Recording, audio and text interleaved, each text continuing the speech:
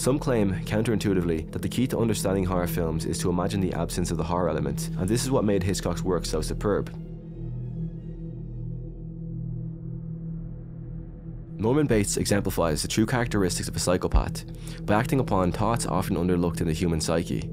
Robert Bloch wrote in a way that pushed the pendulum in the most effective manner to portray a character unrelatable to your everyday audience. A character with a mysterious undertone, linked with unacceptable anomalous psychological tendencies. Through unjustifiable actions, he ignored any sign of virtue and exercised unrealistic habits linked with the abnormality of his thoughts. While working through a system of philosophical forms, Robert Bloch created a character with traits linked to an idea of a former neurologist Sigmund Freud. Through an understanding of the unconscious desires, he created a character that rebels against any expected moral ethics of your everyday man, leaving me to the conclusion that Norman was no less of a man than he was an idea of perverse actions personified through human form.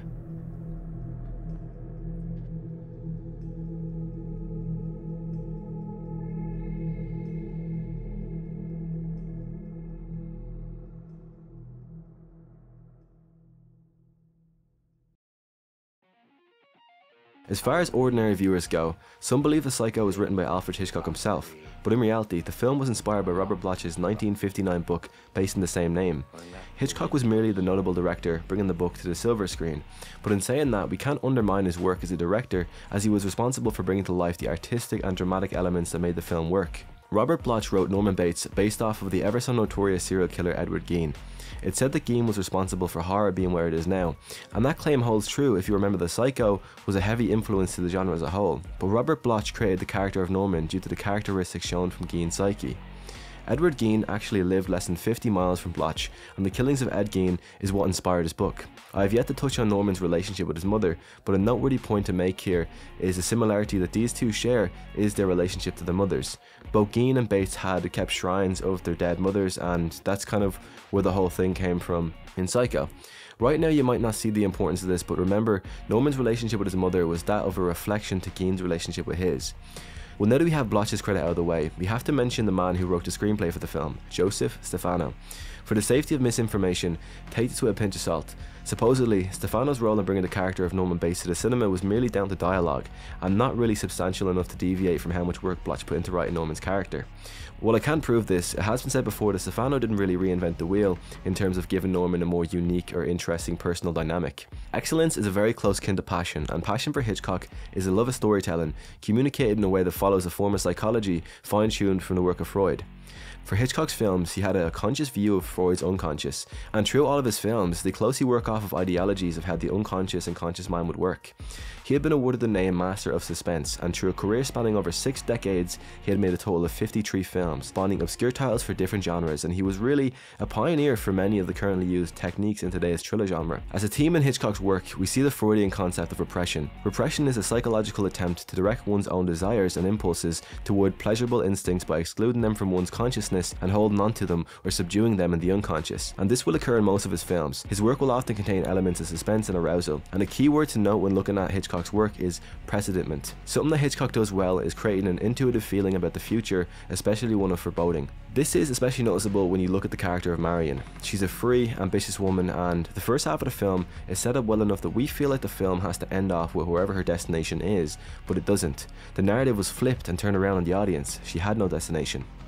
While discussing the idea of suspense, what horror lacks nowadays is everything that Hitchcock excelled in. Firstly, as a bit of clarification, Psycho isn't necessarily a horror film.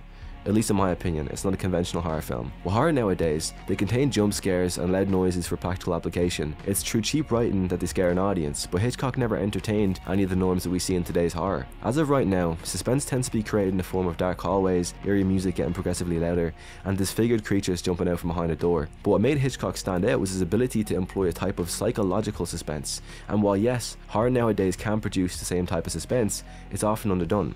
Some claim, counterintuitively, that the key to understanding horror films is to imagine the absence of the horror element, and this is what made Hitchcock's work so superb. I want to put emphasis on the importance of Hitchcock's work in Psycho, as yes, Bloch did write the story, but it was through the work of intelligent symbolism that Hitchcock added so many intricate layers to Psycho. If you study film, or you have a key eye for symbolism, you would have noticed the prominent use of birds in Psycho, and this is an obvious symbol, but it's actually really deep in itself. It was thanks to Hitchcock that he was able to incorporate visual metaphors in the narrative of Bloch's story. An important thing to recognize is that usually, visual framework is always intentional. There's something called a rule of thirds. The rule of thirds is the process of dividing an image into thirds, using 2 horizontal and 2 vertical lines. And this imagery grid yields 9 parts with 4 intersection points. And when you position the most important elements of your image at these intersection points, you produce a much more natural image. And when looking at Hitchcock's use of birds in Psycho, he followed the rule of thirds carefully, meaning that everything we see in the mise-en-scène is vital to the story and is a symbol of something deeper. It's said that birds, regardless of shape and size, can become prey to a bigger and more domineering species, and the symbolism with the bird in Psycho is that Marion Crane was the prey and Norman Bates was the predator. Interestingly enough, the crane is a family of birds. Marion Crane, the crane birds, once again suggesting that Marion was the prey. Bait can also be used as catching bait. Norman Bates, catching bait. Was Marion the prey and Norman was the bait? If you recall watching the first scene in Psycho, it opens up on a bird's eye view. This establishing shot is important as it reveals that it's in Phoenix, Arizona. In ancient Greek folklore, a phoenix is a long-lived bird. This is Hitchcock's first use of the bird symbol in Psycho. And it becomes ever so obvious when Marion and Norman sit down in the office for lunch. Norman quickly reveals that one of his passions is stuffing birds, which is quite weird. But during their brief conversation, Norman tells Marion that she eats like a bird, and while simultaneously sitting next to a songbird, songbirds are among the few weaker and defenseless birds, thus insinuating that Marion is such like the species easy to dominate, playing into Norman's mentality of being the aggressor. The ways in which Hitchcock angled his shots have a deeper meaning that some people wouldn't normally pick up on. In this medium level shot, it shows Norman has an equal presence on screen. It's not hyper focused on his surroundings, but it's more so equal to himself and what's going on behind him. This angle suggests that Norman's in a state of calm, more laid back so than anything. But as Norman begins getting more hostile on the topic of his mother, the angle changes and behind him is an owl. Owls are thought to be hidden in the shadows, and in this shot there's a long shadow cast from the owl. If something or someone casts a long shadow over something or someone, that sounds so funny to say it, but that's what I meant to write, they have a great or long-lasting influence over them, usually a bad one. That was so funny. Alongside this, in cinematography, a low angle shot is a shot from a camera angle positioned low on the vertical axis, anywhere below the eye line, looking up. Psychologically, the effect of the low angle shot is that it makes the subject look strong and powerful. And as Norman sits back down, we have a wide angle of his face, and the camera stays close, alluding to a level of intensity for the audience. From these shots, there seems to be 2 different types of birds. Docile birds, which would be known to be the submissive birds, and the predatory birds. This is easily interpreted as a visual implementation of the split personality of Norman Bates. Hitchcock used symbolism to add extra depth to an already stable story. There is simply not enough time on my schedule or your schedule to explain every semiotic in Psycho. That's merely just one of them. It's said that Hitchcock's films follow the Freytag pyramid narrative theory, and for those that don't know what a narrative theory is, I'm going to briefly explain it. The triac structure. These are films which have been written on a linear structure, meaning it has a beginning, the introduction to the character, the middle, the conflict that the characters are introduced to, and the resolution, the climax of the film. The next one is a non-linear narrative storytelling. In the most rudimentary sense, a non-linear narrative is a story that unfolds in no chronological order, meaning that the story doesn't follow any particular structure.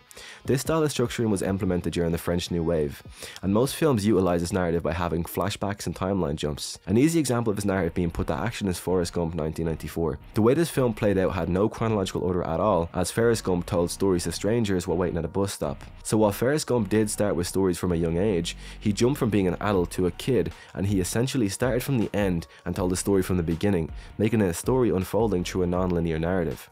The next one is Tzvetan Todorov's circular narrative.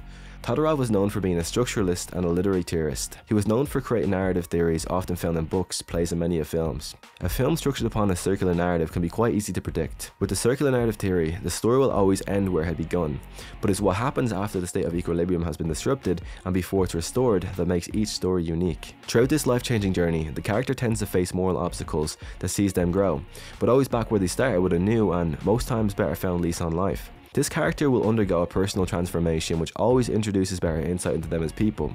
You see how they handle situations when faced with hardships. Finally, leaving us with the final narrative, the Freytag Pyramid.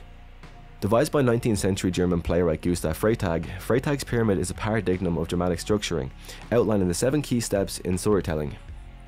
Number 1. Exposition. A comprehensive description and explanation of an idea or theory. Inciting incident. The inciting incident launches the story's action and sends the protagonist on a journey. Rising action. Rising action is a literary term used to describe an important part of a story. Every type of story from a novel or TV show uses rising action to keep audiences engaged. The climax. The highest or most intense point in the development or resolution of something. The culmination. A decisive moment that is of maximum intensity or a major turning point in the plot. Falling action. Falling action is what happens near the end of a story after the climax and resolution of the major conflict. The majority of literary and dramatic works are built on action, characters doing things, typically pursuing what they want. And the final one is resolution. The resolution is also known as the denouement, and is the conclusion of the story's plot when the conflicts are resolved and the story concludes. This is the narrative most commonly used in Hitchcock's work. But to make matters more complicated, and I know they kinda already are, I have to mention how Hitchcock didn't follow this theory in a conventional way. With this theory in mind, Hitchcock applied an inverted U function, and in terms of psychology, which we all know Hitchcock loves, it means this: a proposed correlation between motivation or arousal and performance such that performance is porous when motivation or arousal is at a very low or very high state. This function is typically referred to as the Yerkes-Dodson law. Basically, he uses this function to explain the relation between arousal and behavioral capability, and this can be noticed in Psycho as Norman Bates' behavior changes drastically as he becomes sexually attracted to Marion. Now, applying psychoanalytic theory to Psycho explains exactly how Norman's mind works. Cinema can be seen as a reflection of postmodern society, especially having a sociological impact through the art and stories of the director. And how that applies to Psycho is that Psycho exists in a world that is a belief in Freud's psychoanalytic studies. It's very likely you've heard of the influential but controversial founder of psychoanalysis, Sigmund Freud. He entered medical school and trained to become a neurologist, earning a medical degree in 1881. Soon after his graduation, he set up a private practice and began treating patients with psychological disorders. His attention was captured by a colleague's intriguing experience with a patient. The colleague was Dr. Joseph Brauer, and his patient was the famous Anna O, who suffered from physical symptoms with no apparent physical cause. Dr. Brauer found that her symptoms abated when he helped her recover memories of a traumatic experience that she had repressed or hidden from her conscious mind. And this case sparked Freud's interest in the unconscious mind and spurred the development of some of his most influential ideas. Now, this leads us to Freud's theory on the Oedipus/Electra complex. Essentially, the Oedipal complex is a term used by Sigmund Freud in his theory of psychosexual stages of development, and it is generally a term for both Oedipus and Electra complexes. Oh my god, electrical complexes, that's gas. So the Oedipal complex is a theory of Sigmund Freud and occurs during the phallic stage of psychosexual development. It involves a boy aged between 3 and 6 becoming unconsciously sexually attracted to his mother and hostile towards his father, who he views as a rival. And the Electra complex is a term used to describe the female version of the Oedipus complex, and it involves a girl aged between 3 and 6 becoming unconsciously sexually attracted to her father and increasingly hostile towards her mother. So, how does this apply to Norman Bates? As we all know, and spoiler alert if you haven't seen the ending of the film, because if you haven't, you really shouldn't be watching this video, Norman was found to have killed his mother when she introduced another man into her life. He, or technically as Bloch wrote it, she, Norman, murdered both his mother and his stepfather. Now, to understand the inner workings of his mind, we need to remember what Freud said about the components of the 3 personality complex. According to Sigmund Freud, the human personality is complex and it has more than one single component. In his famous psychoanalytic theory, Freud states that the personality is composed of 3 elements known as the id, the ego, and the superego. These elements work together to create the complex human behaviors. In the most simplest of forms, the id is this: I want to do that. The ego is this: well, maybe we can make a compromise. And the superego is: it wouldn't be right to do that. When talking about the psychoanalytic theory to my tutor, he put it in a very funny way. When you have a donut, you might subconsciously desire the donut, and that's because it brings you instant gratification, and you eat it. But your ego will tell you, you know what, maybe no one else in the house wants the donut, so why don't they just eat it? But the superego will say, well sure, I've already had so many donuts recently, maybe I'll just leave it for someone else. Remove the donut analogy and apply that to Norman Bates. Essentially, this theory represents more than we would think. If you look at the poster, you can see the big ominous house overlooking the hotel. Well, that's Norman's subconscious, and the hotel is his consciousness. At least that's the way I interpret it. Also worth mentioning is the house has 3 floors. Hitchcock intentionally chose this house, first invented through Edward Hopper's 1921 painting, and used each floor as a sort of level of personality for Norman, each one being different, and this was intentional. Why did Norman kill Marion? Essentially, Norman built up sexual attraction for Marion, and due to this felt guilty because his mother really wouldn't want another woman in his life. So, he had to murder her. One of Norman's personalities is quite obviously that of his mother's, hence why he dressed like her. He truly believed he was her for moments, and he didn't even realise that he killed Marion. In other words, Marion was a tool placed into Norman's life for Bloch to create a character stuck living in the exact theory that Freud had originally written about. And while her story was important, she was only a vice for Norman to snap and exercise those traits from each personality. I believe Hitchcock intended for us to interpret this way. Norman believed he was his mother. He created a character with such a strong story linked with Freud's theory that it over-explains it in a way that the audience could pick up on. And it was slow, and it did take a while, but the ending made sense as we all subconsciously knew of Freud's writings anyway. We've all heard, and maybe through poor paraphrasing, the idea that we're secretly attracted to the parent of our opposite sex. Hitchcock just interestingly took that idea and executed it perfectly. It makes me wonder how alike Norman and Marion really are.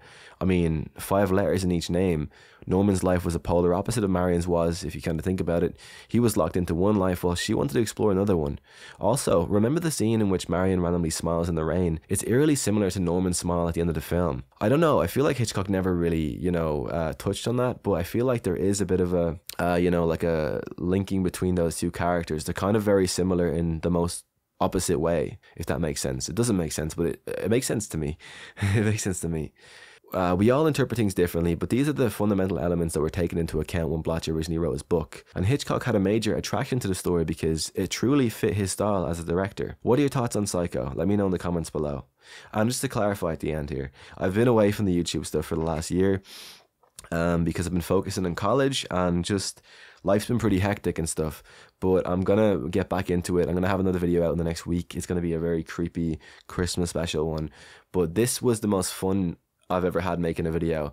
I think this is the best writing I've done, and it's kind of all thanks to college for like allowing me to be able to do it.